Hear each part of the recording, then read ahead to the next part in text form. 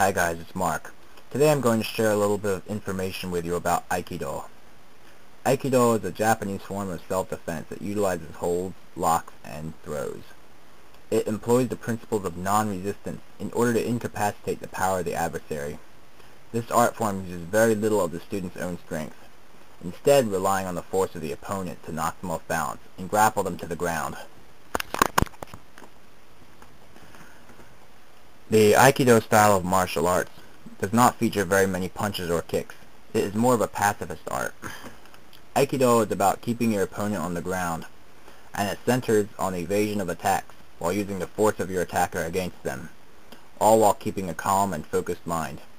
This form of martial arts teaches a student to immobilize their opponent in defense and cease the attack, rather than to attack the opponent in turn and cause the opponent harm. One of the characteristics of Aikido that sets it apart from most other types of martial arts is that most of the techniques in Aikido can be performed while in the seiza, or seated position. Aikido teaches several basic techniques. There are literally thousands of possibilities that can stem from these techniques, making Aikido a truly unique art form.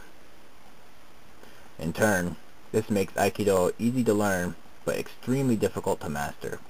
Therefore, Aikido is not considered an art form that one will be able to utilize right away. It takes a few years of practice to feel comfortable enough to use it in an actual combat situation.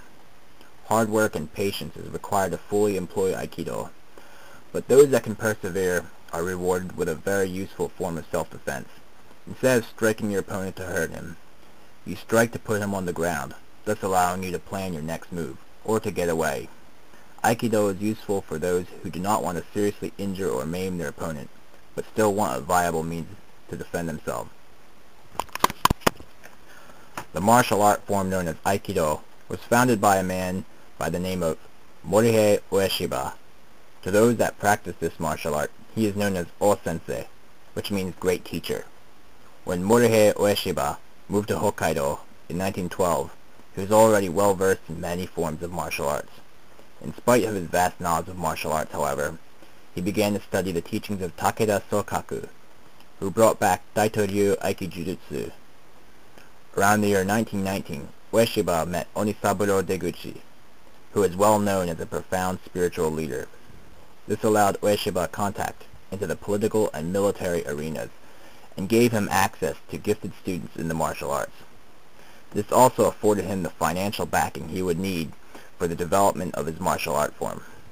Ueshiba used techniques from his studies of the various forms of martial arts to develop his own form of martial arts around the year 1937. This art form was then known as Aikidō.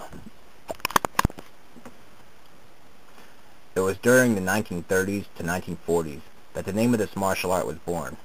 It became known as Aikido, and the form is still growing by that name to this day.